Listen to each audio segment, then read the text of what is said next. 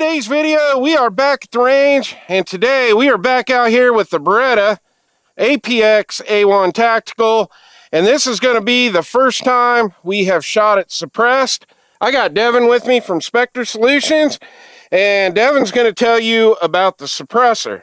So this is a rugged Obsidian 45 ACP can. It can do anything from 45 caliber all the way down to a 9mm. And yeah, it's got a 1/2x28 booster on it that easily threads onto the Beretta. We're gonna see if the spring poundage and the Beretta likes being suppressed.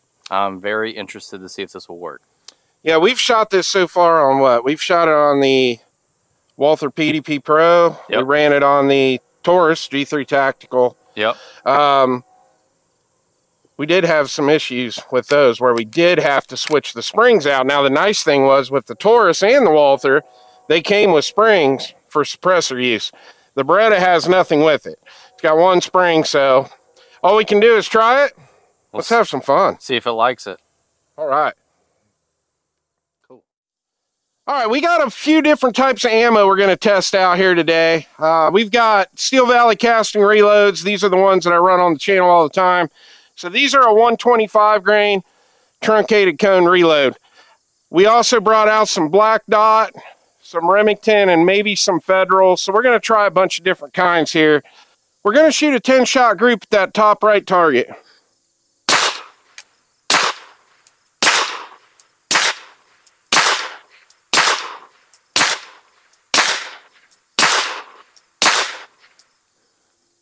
It runs. It runs good. That's insane. Nice.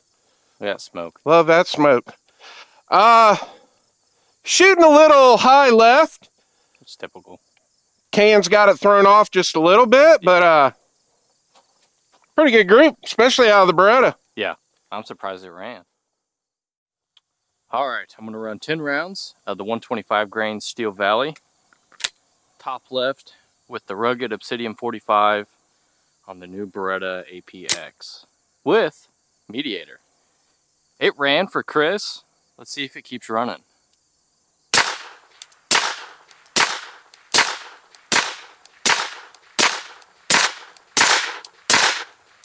Through one. Wow. Nice group. Nice. Look at that smoke. This thing likes suppressed. It surprises me a lot. I'm curious what poundage spring this is. These rounds are nice. Usually with the suppressor, it might throw off, but I think it's fine. You just shot a little low. Yeah. But I'm shooting high left, so. Yeah, it's not bad. Great group. All right, this time I've got 12 Federal American Eagle 115 grains loaded up. That was all I had left in the box. I figured let's burn them up and run them through the suppressor. So we're going to shoot a group at the bottom right.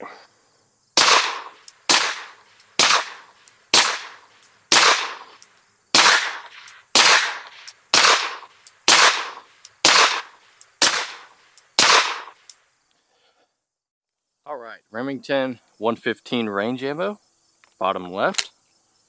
See if it likes these. So far, so good.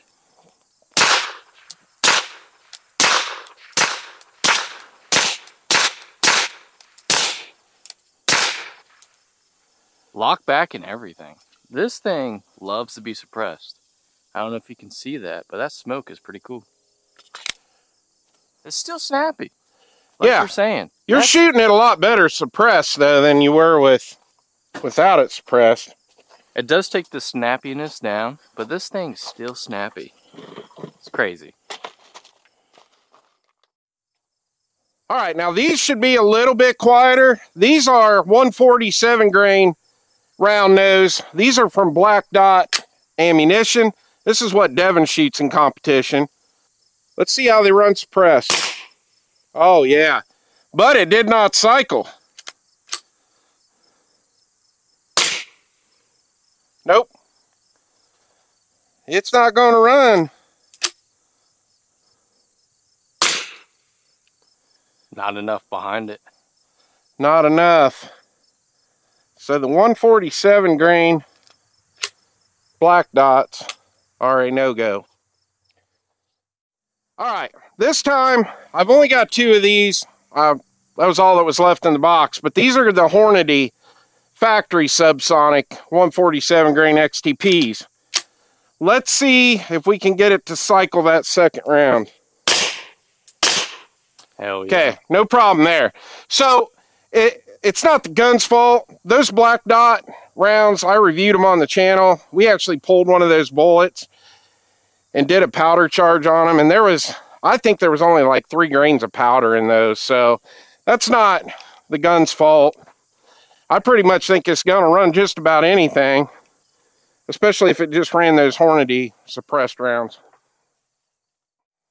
All right, my final thoughts, running the Beretta APX A1 Tactical suppressed.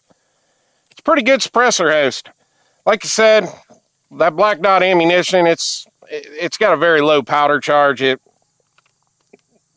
not the fault of the gun. No. Ran the Federal American Eagle 115 grains, no problem. Same thing with the Remington range ammo.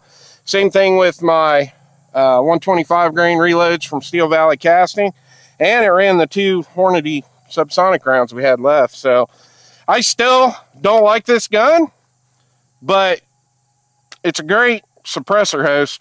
And yeah, pretty happy with how it ran suppressed. I'll let you give you your final thoughts on it. I'm surprised it ran. The Obsidian 45 is a heavier can compared to the other ones out there. It's not a dedicated 9, it's a multi-caliber. So it's a little bit heavier. As you could say, it's top heavy. So I'm surprised it ran at all. So whatever poundage spring is in this, it's pretty solid. Like you said, the 147s with the least powder is not the problem with the gun, it's the ammo. Does not change the fact I don't like this gun. Mostly the trigger. The ergonomics for me is okay. But yeah, the trigger just kind of kills it for me, and it's really snappy for what it is. Yeah. Even with the suppressor, it was still snappy. Yeah, I thought so too. I don't know what it is. I don't know if it's just the grip on it or what. Right. I love the way it feels in my hand. Right. Until I start shooting it. Exactly. It's just weird. Yeah. So yeah, Beretta, you almost had it. I will say too, one thing that I am impressed with Beretta on, we got to give them some credit. Yeah. All right. The ambi controls, awesome. Yeah. This gun eats everything. Oh, that's true. I mean, we have not, other than the black dot with the suppressor, reloads, factory ammo, subsonic rounds. This gun just runs everything. It no failure to feeds, no failure to ejects. No light primer strikes. We've had nothing. I mean, it runs really good when it comes to that. And the other really cool thing that I like about it, same spring, you can run it unsuppressed and run it suppressed. Because a lot of guns, we have to switch the springs out to run them suppressed. That's a good point. And you don't have to with the Beretta. So this gun has its good points. Right. And I'm not saying it's going to be a bad gun for you. No. But it's a bad gun for me. And obviously Devin doesn't like it much either. But I'm pretty happy with how it ran suppressed. So that's cool. All right. Well, I hope you enjoyed the video. Please like and subscribe.